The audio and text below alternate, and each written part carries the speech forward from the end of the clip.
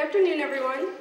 My name is Anna, and although it's incredibly hard to believe, I have been told that I have been with DMYS for 8 years, nearly half my life. First, I want to take the time to thank you for being here for our final concert of the year. I have yet to attend a DMYS concert that hasn't been filled with creativity, passion, and dedication, so I hope you enjoy what we have put together for you tonight. As a graduating senior, this concert has a special sentiment for me.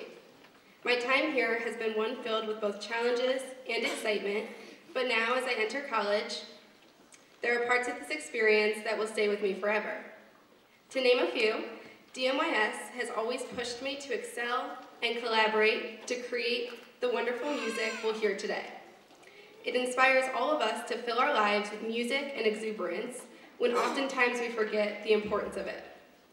DMYS has given me the opportunity and support to keep classical music an integral part of my life, no matter how busy or stressful school and everyday obligations may be.